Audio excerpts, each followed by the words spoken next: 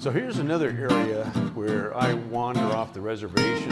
Hey, you big dang dummy, that's no CD. And I was the first guy on the West Coast to use a 600 horse AgCat as a banner tow airplane. A J3 when you're 17 is a lot different airplane when you're 57. Paper drawings, you don't have to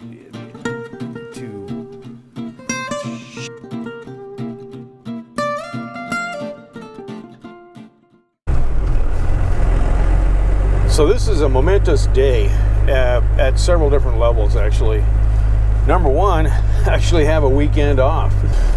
The other thing that's significant is I finally get to go and get the rest of the building material to build this this table jig.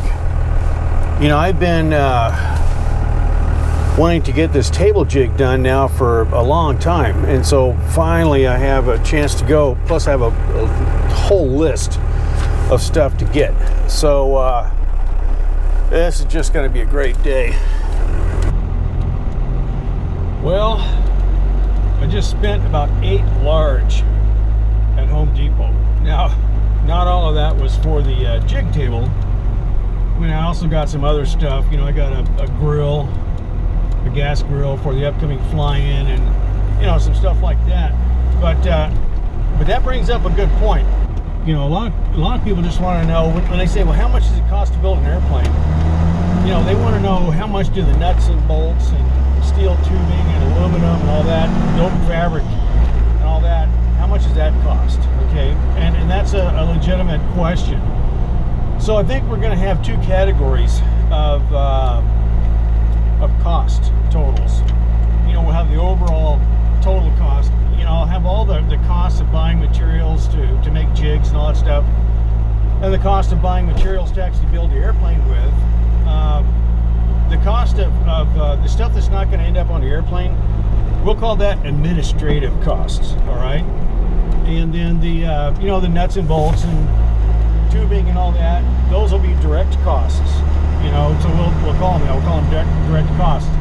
But like I say, even all that, you know, you could really dive deep into the weeds if you wanted to.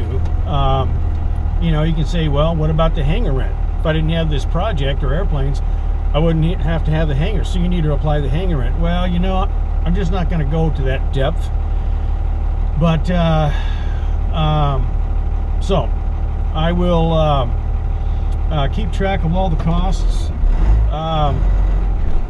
you know, administrative wise and direct materials costs for the airplane. And right after this jig table build, we'll go ahead and total everything up this far.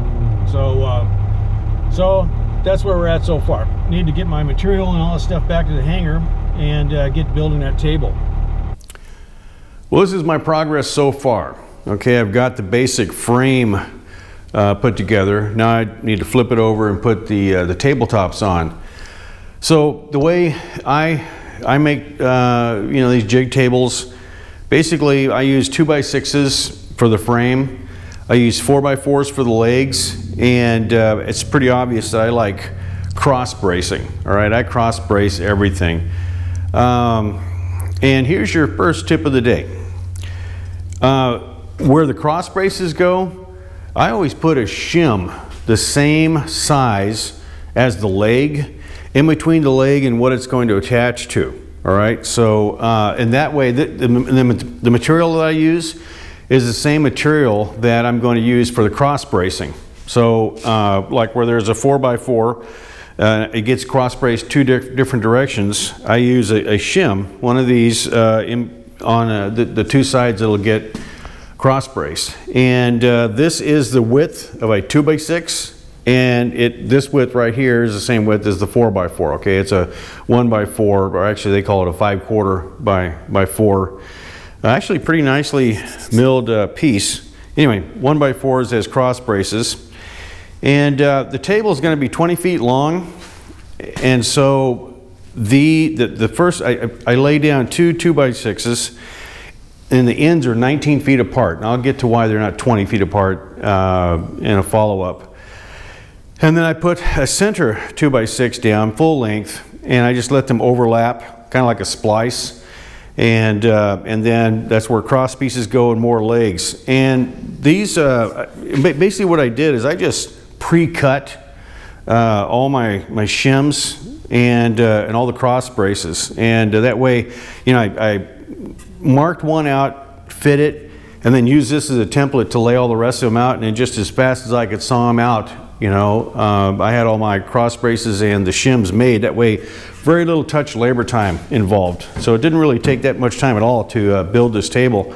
The biggest challenge is the junk wood that is available to us now in the stores. I mean, you know, I cherry-picked the pile for a long time, picked out the best stuff I could get, and it's still just, it's a challenge to make it end up being straight and not twisted or warped or whatever else. So I'm going to spend a lot of time with tongue depressors and paint stir sticks leveling this table up afterwards, but that's okay. I mean, that's how you level them up, and I know going into that that's what I'm going to have to do.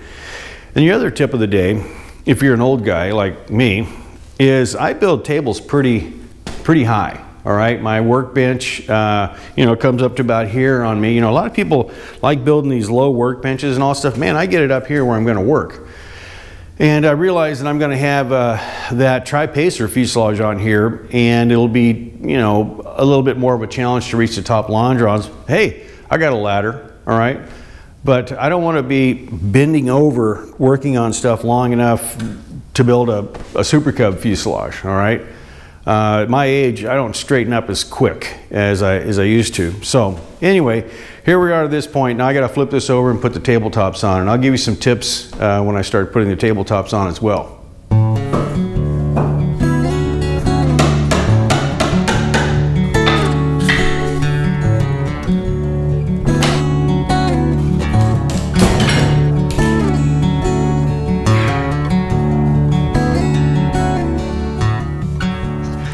So here's another tip. You're going to want to have a line going end to end on your tabletop, and so you know, use it as a reference and all that. Well, rather than build the whole table and then try to lay out the line by string to string and trying to draw next to the string, put a line down the middle of all your boards now, you know, while you can still get to everything. You know, you start at each end, and you can put reference lines where everything should be, and then run your lines down with your drywall or T-square, and get all your boards lined out like that, and then put all your boards down, line up that line, and fasten them to the framework. That's the way I do it. And in the past, when I've done that, when I put a string from one end to the other, the string just basically cuts the line in half all the way down, so it works really well.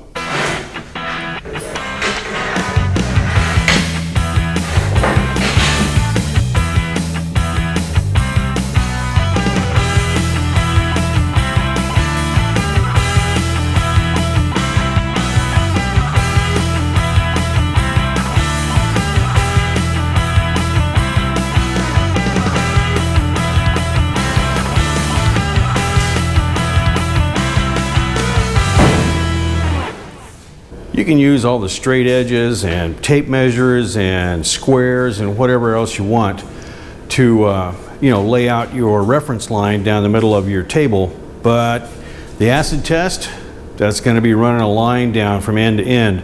So I put this plumb bob string at the very beginning, just straight on top of the line, and I run the line to the other end and see how we did. And the line just basically almost, the plumb bob line almost covers up the black line all the way down. So I'm happy. Well, so here's the efforts, you know, for up to this point. So with just a little bit of shimming here and there, this table will be good to go. It's straight, arrow straight, and remarkably flat. So just a little bit of adjustment and we should be good to go. So that's how I initially build a jig table. Thanks for watching.